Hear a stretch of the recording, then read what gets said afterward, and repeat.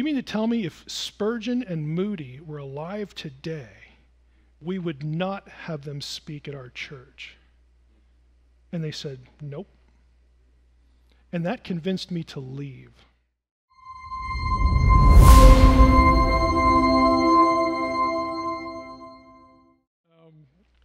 This is why I really dislike eschatology.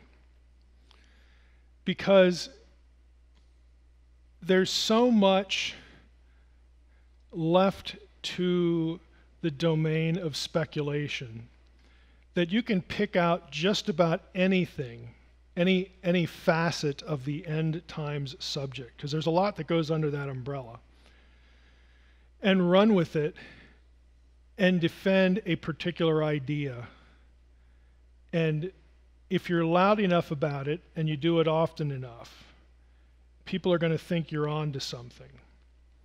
And the people who are doing that know that, because it's so complicated, it's so vast, there's so many ins and outs and intricacies of it, that who in the world is really going to spend the time to tell me I'm wrong? So it lends itself to these idiosyncratic readings of things. And my view is that we should leave the ambiguities where they're at. I think they're intentional. My view of end times is going to work like it worked the first time. There are things that are intentionally cryptic. We're not supposed to know. So don't worry about it. That's not a very popular view. I won't sell very many books. It's like a 3-page book right there. I'll make it a Kindle. Nobody will know what the page count is. But I think, my advice to you is just expose people to your view. You have every right to do that. But also expose them to the fact that you know what some of the problems with your own view is, and you know what the problems with their view are as well. And so just have an honest discussion. And rule number 1 is, if you see somebody marrying their view of end times to either A, the gospel, or B, someone's level of commitment to Jesus, okay, then that individual has a spiritual problem. And as a pastor, I would hope you'd tell them that.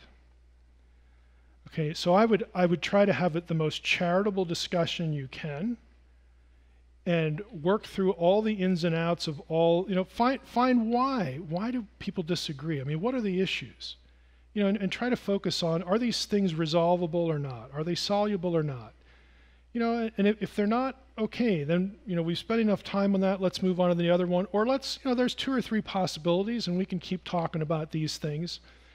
But since none of us in the room are omniscient, okay, try to get everybody else to admit they're not omniscient, which is actually a taller order than you would think, especially on Facebook, okay? That's a good group. All right, if you can get them to admit they're not omniscient, then okay, let's meet here and chat and this and that and the other thing, but I know that if you don't hold my view, I believe you're still a believer, you're committed to the Lord. Amen. And I'm just here because I just like to have the conversation. And I could be wrong. I don't know. I'm looking for something that I haven't really sort of thrown into the blender and, see where that comes out. There's nothing wrong, with that. The only thing I would put in the wrong category in these kinds of discussions is when these subjects become substitutes for one of those 2 things. And trust me, I know. There are people who cross that line. They can't imagine anyone being serious about the Lord or the Bible like if they don't believe in a rapture. They just can't literally wrap their mind around that. And what that tells you is they've been taught to conflate 2 things. Okay, the definition of the gospel with this other doctrinal point. Now, I'll give you a personal story. And this I was considering, how old was I? I was probably 20. See, I got married when I was 28, 29, something like that. 87.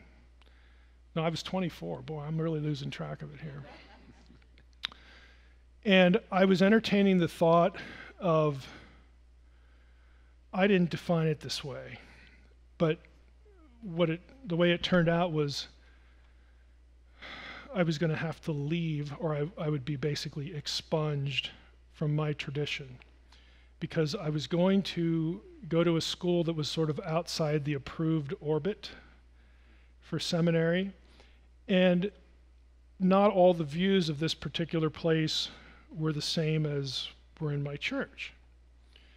And so that didn't bother me, but it bothered other people.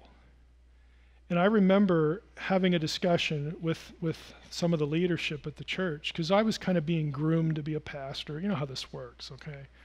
We have a guy interested in the Bible. Boy, he must be. We got to get him into the ministry here. Whether I was good at it or not, it didn't matter, you know. And I said, do you mean to tell me that if Charles Haddon Spurgeon, who was a post-tribber, or D.L. Moody, who believed in the second blessing, it sounded charismatic, okay? You mean to tell me if Spurgeon and Moody were alive today, we would not have them speak at our church? And they said, nope. And that convinced me to leave. Ooh, that's good. Because my thought was, as much as I have benefited from this context, I do not want to become that.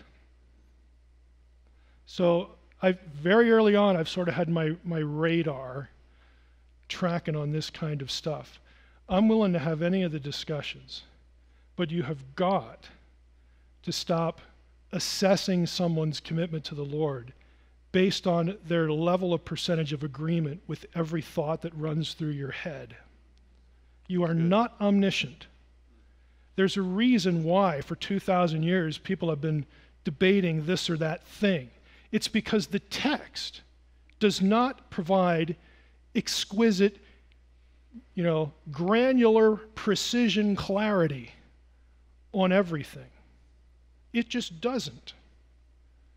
To me, that tells me God really didn't care as much about that topic as he did another topic. I mean, that's my clue. God was perfectly capable of giving us 100 pages, more on eschatology to answer all but he doesn't.